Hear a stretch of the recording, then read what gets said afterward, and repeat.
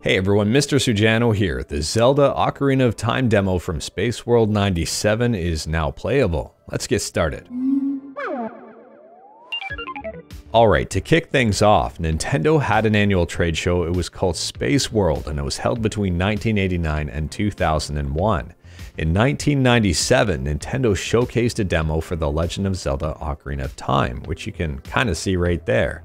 Now, the official game was released in 1998, a full year later, and the official game looked a little bit different from that initial demo. Now, that initial demo was thought to have been lost to time. What ends up happening sometimes with these demos is that they're installed on a development cartridge. Development cartridges aren't really permanent things. Developers will install a game on them, test them out, then erase them and install a completely different game and then test that out. They kind of get recycled here.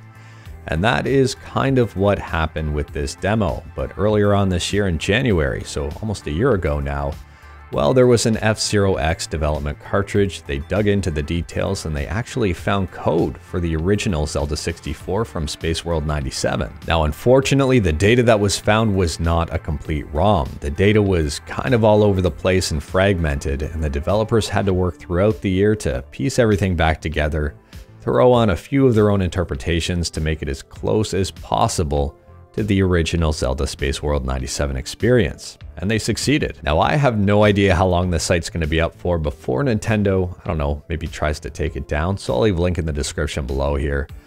Just a point of advice, this is not a complete ROM. This is a patch to an existing ROM. So you will need a copy of the Ocarina of Time, preferably .N64 or .Z64 format, and there are two different ways to patch the ROM. I'll show you how to do them here. There is a step-by-step instruction on this site that's very simple and straightforward.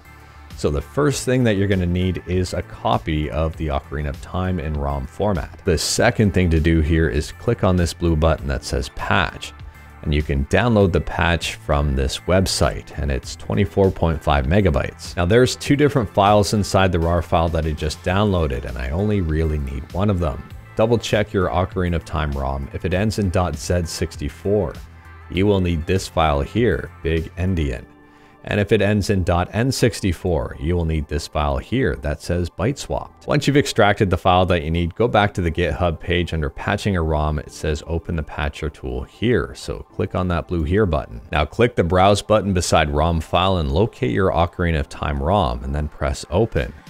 And then the next thing here to do is click browse beside the patch file and then open up that patch file that you just downloaded. Since my ROM ends in .N64, I do need the byte swapped version of the patch, so that's what I'm going to select. Once I do that, I'll click open here, and then it gives me a nice green check mark to let me know that everything is okay. From here, just click apply patch and you're pretty much good to go. You can now save the patched version of Ocarina of Time, which is Spaceworld 97 version. At the end of the day here, I have no idea how long this is going to be available for, but I will say I am completely fascinated with stuff that's unreleased that doesn't normally see the light of day. Anyways, that is all I've got for this video. Let me know your thoughts about Zelda Spaceworld 97 in the comments below. Are you going to try it out? Have you already tried it out? And are you interested in this stuff too? Let me know in the comments below. If you like this video, leave a like. If you didn't like this video, leave a like. Hit that subscribe button, check out my other videos. Thank you everyone, take care.